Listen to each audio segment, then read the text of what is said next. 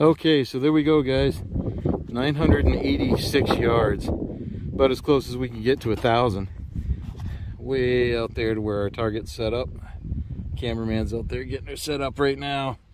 So she's a good piece out, as you can see. Okay, everybody, so cameraman's just on his way back. So I wanted to give you some perspective. This is where we're shooting from. And when I'm not looking through the scope, which is what you saw a second ago, we actually have some aluminum foil on the ball out there to give us a little better ability to see it. But that is where she set up out there at 1,000 yards. I'm sorry, I'm not usually the camera guy. I'm the guy behind the trigger, but that's where she set up way out there. And here's where we are, way back here. So that little dot you see out there, kinda, that's a 1,000-yard shot. So that's definitely a good piece.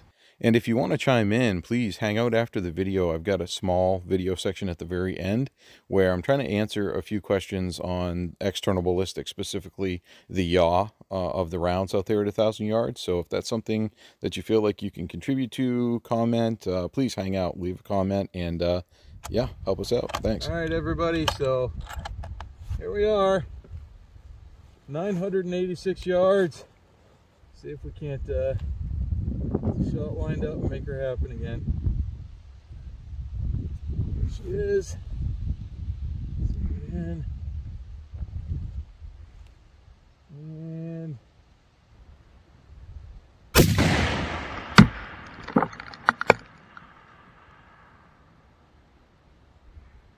can't tell if we got it.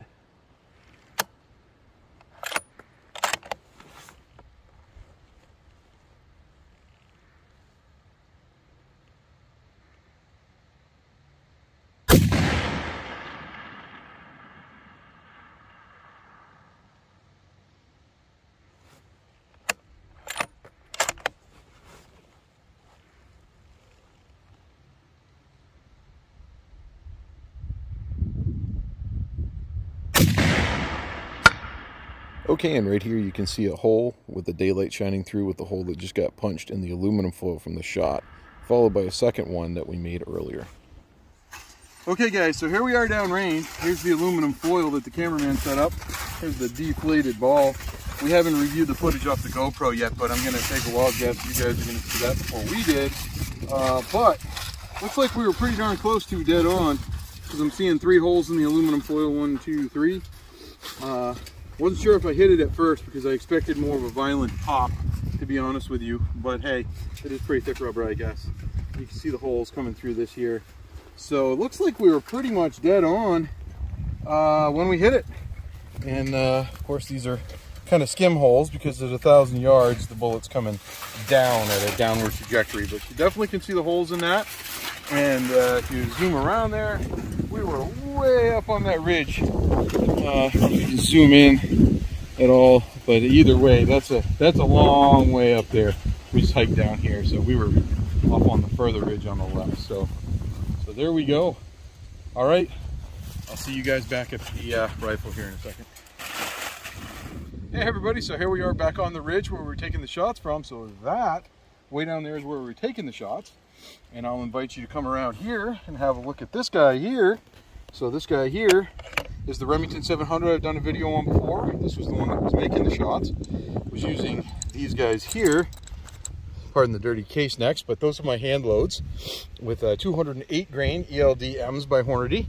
And yeah, so this is the Burris Eliminator 3 scope. Gives you a good point of aim as long as you got your bullet data in there properly. So that is my long range optic, and this is my long range rifle setup. So obviously she'll do the job out at least 986 yards. I tried to get you guys to 1,000. 986 is as far as we can reach today, but spitting distance, So hey, I don't know if you're hearing me okay. It's a little windy, but we're gonna take and have a little field snack here before we start the hike back to the house.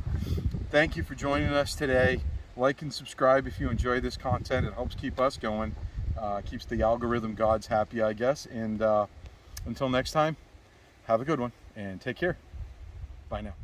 Okay, so now we're back here at the house, and if you guys are still watching, maybe you can help me out with something here. List it in the comments below, because I'm trying to figure a few things out, and mainly regarding external ballistics of the bullet, like yaw. I don't do a lot of shooting out at 1,000 yards. This was about the farthest we've gone before this was just over like 650 or so. So I can clearly see the hits that you could see during the video, where kind of daylight started showing, and here you can see these hits fairly clearly. And then we got this guy here and this guy here. Thank goodness we had the aluminum foil on. I got this little shot here that is I believe some shrapnel from that first round that hit, and it seemed like it spit some rocks up on the target, because I was about a foot low and to the right, which wind was blowing left to right, so that made sense. Now, as I'm coming down in here, I can definitely see, you know, some holes high on the ball. Sorry, wind's blowing my stuff around a little bit, which is to be expected. Got this one here that was near center, and these are pretty clean holes. Then I've got these guys here, which would have been near the bottom of the ball. Oh, sorry. And these guys here are more like almost slits. Now, what I'm trying to figure out is if all of those holes came from shrapnel when I had that low shot, or what exactly is the yaw rate on a bullet, say in this case a 30 caliber, so a 300 Win Mag. I was using the G7 ballistic table to get it out there. That's what I put in my computer of my scope of that Burris Eliminator. But basically speaking, what's the yaw gonna look like on a bullet? You know, in other words, what's the angle of trajectory gonna be as it's coming in? I kind of thought it'd be coming at a slight down angle, but I wonder if it's coming at more of a down angle than I had initially anticipated.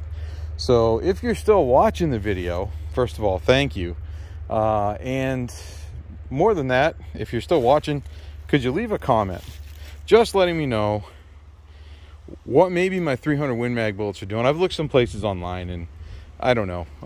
Hopefully there's enough of a community of people out there that some of you guys can help me out.